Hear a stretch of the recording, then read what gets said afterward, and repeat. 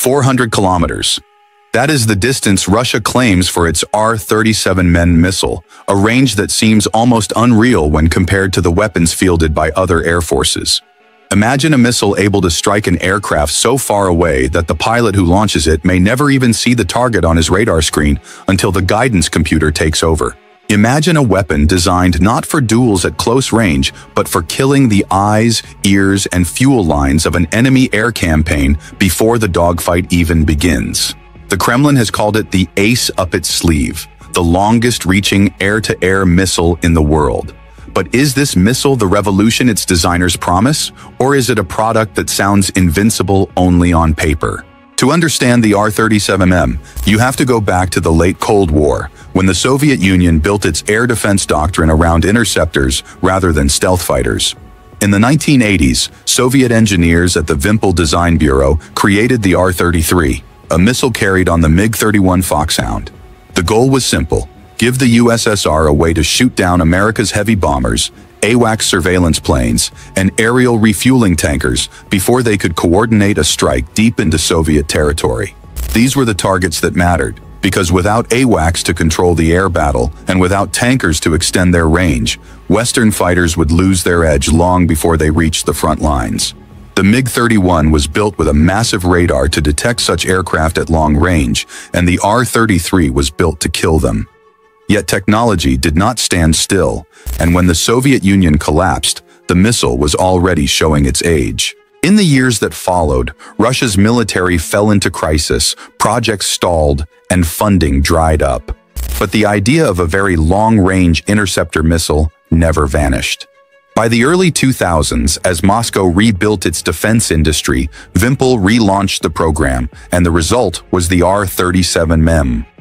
This new version was not just a cosmetic update. It was longer, faster, and more sophisticated, with a much larger envelope of potential targets. By 2014, it was officially declared in service, but only after 2018 did it complete the operational trials that allowed deployment in real numbers.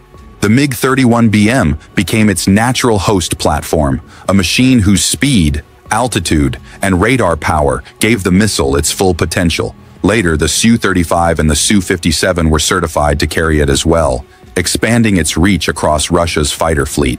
The missile itself is enormous by modern standards, stretching 4 meters long and weighing over half a ton.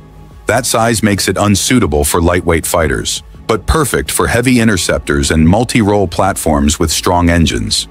Its design follows a classic aerodynamic layout with mid-body wings and folding tail fins, allowing it to fit under fuselages and be launched smoothly. At the moment of release, a catapult ejects it downward before the solid rocket motor ignites, sparing the launching aircraft from strain. Once the motor burns, the missile accelerates to hypersonic speed, Mach 5 or Mach 6 depending on altitude, closing the distance at terrifying pace. Could a defending pilot even react in time if he were suddenly warned of such a missile inbound from hundreds of kilometers away? Guidance is layered, combining inertial navigation in the early phase with data link corrections from the launching aircraft. As it approaches the target, the missile switches on its active radar seeker, a system capable of locking onto a target with the radar cross-section of a medium fighter at distances of around 40 kilometers. From this point, the missile is fire and forget, no longer tied to the survival of the launching aircraft. It continues autonomously until impact, carrying a 60-kilogram fragmentation warhead. Large enough to shred an AWACS or tanker, it remains deadly against fighters or even helicopters. The message is obvious. If you are flying anywhere near the battle space and you are a high-value aircraft, you are at risk. And then comes the famous figure, 300 to 400 kilometers. Moscow insists that under ideal conditions, a R-37M launched at high altitude against a slow, non-maneuvering target could kill from that distance. Against fast and agile fighters, the realistic engagement range is closer to 200 to 250 kilometers. Still, this puts it far beyond NATO's AIM-120D or even Europe's Meteor missile, which max out at roughly 150 to 200 kilometers. Only the still-in-development AIM-260 JATM is expected to rival it, and that will not arrive until at least 2026. So for the moment, Russia can claim it has the longest stick in the air-to-air fight. But does a long stick guarantee victory, or can tactics, countermeasures, and doctrine blunt its edge? On the battlefield in Ukraine, the R-37M has seen its first real use. Since late 2022, MiG-31s flying from Russian bases have launched these missiles regularly, with reports suggesting several shots fired per day. Ukrainian pilots have confirmed losses of Su-27s and possibly MiG-29s to these weapons. In one case, in October 2022, Russian media claimed a Su-57 stealth fighter scored its first kill using an R-37M against a Ukrainian Su-27 at long range. Western intelligence, including a British Ministry of Defense assessment in January 2023, observed that Russia was not just using the missile to kill, but to suppress. By firing them without perfect locks, they saturated the airspace, forcing Ukrainian fighters to change behavior. Pilots were driven to fly lower, keep radars off, and avoid extended patrols. Did every missile hit? No. Many failed due to jamming, evasion, or poor target lock. But in war, sometimes the impact is not measured only in kills, but in how the enemy is forced to adapt. This raises an uncomfortable truth for NATO planners. Even if the R-37M does not always succeed, its presence changes the equation. If you are flying an AWACS, a J-STARS surveillance jet, or an aerial refueling tanker, would you risk operating within 300 kilometers of a MiG-31 patrol? If you are a Rafale or Eurofighter pilot, do you climb high to maximize your radar, knowing you might appear on a MiG-31's scope and invite a missile from beyond your own ability to respond? The R-37M does not need a 100% kill rate to be effective. It simply needs to make the skies feel smaller, to deny freedom of movement, and to force NATO to protect its most valuable assets more cautiously.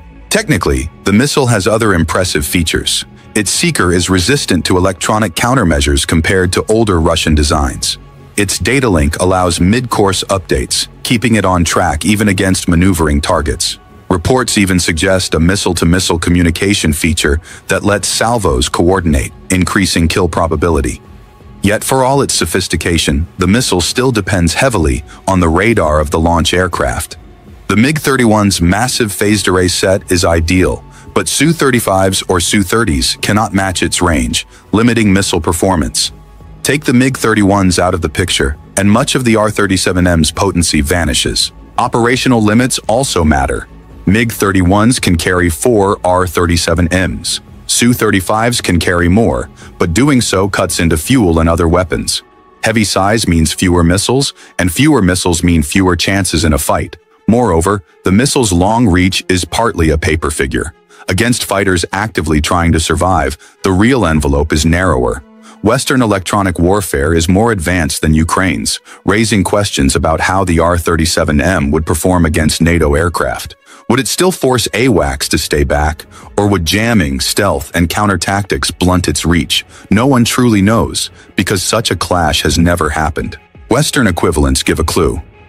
The European Meteor, built by MBDA, uses ramjet propulsion to sustain energy throughout its flight, making it agile even at the endgame.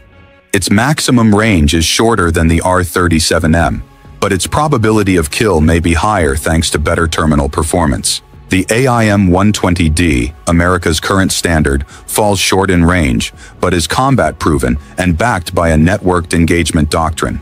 And the AIM-260JATM, still in testing, promises to leap ahead. The philosophies differ. Russia favors saturation at long range, even if accuracy suffers. The West prefers fewer shots with greater precision, relying on AWACS and networks to create decisive firing opportunities. Which approach is superior? The answer may depend not on the missile itself, but on the war it is used in. There are darker rumors as well.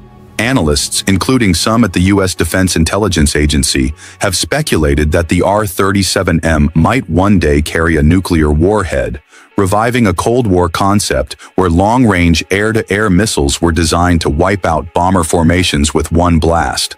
The Soviet Union experimented with such weapons decades ago, and while no nuclear variant of the R-37M has been confirmed, even the suggestion of one alters perceptions. Would NATO ever risk flying large strike packages if a single missile could detonate among them with catastrophic effect? Nuclear-tipped or not, the R-37M serves as a reminder that Russia still thinks in terms of grand strategic disruption, not just tactical skirmishes. Looking ahead, the missile is expected to evolve further. Reports hint at an R-37M2, potentially optimized for internal carriage on the Su-57, allowing Russia's stealth fighter to bring 4 of these weapons into combat without sacrificing radar signature. Integration with more advanced seekers, improved data links, and better resistance to jamming are also likely.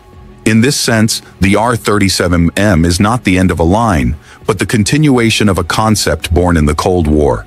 Destroy the enemy's ability to coordinate and sustain air operations before they can bring their numbers to bear. So how should we judge the R-37M today? It is not a miracle missile. It cannot guarantee kills at 400 kilometers, nor can it transform every Russian fighter into an invincible platform. It has limits, and in a clash with Western forces, those limits would matter. But it is coherent within Russia's doctrine. It denies the enemy confidence, forces caution, and erodes the advantage of expensive, high-value assets. That is what makes it powerful, and that is why, even if its performance is sometimes exaggerated, it remains one of the most consequential missiles in the world. In conclusion, the R-37M is a paradox. On the one hand, it has been overhyped, with Russian sources inflating its effectiveness. On the other hand, it has already reshaped air combat in Ukraine by forcing adversaries to adapt their tactics. For AWACS, for tankers, and even for fighters like the Rafale, it is not just a missile but a shadow that follows them into the sky. And in modern war, sometimes the shadow of a weapon is as influential as the weapon itself. Thanks for watching. If you want to stay updated on the world's most advanced missiles, the evolving doctrines of Russia and NATO, and the shifting balance of air power, don't forget to subscribe.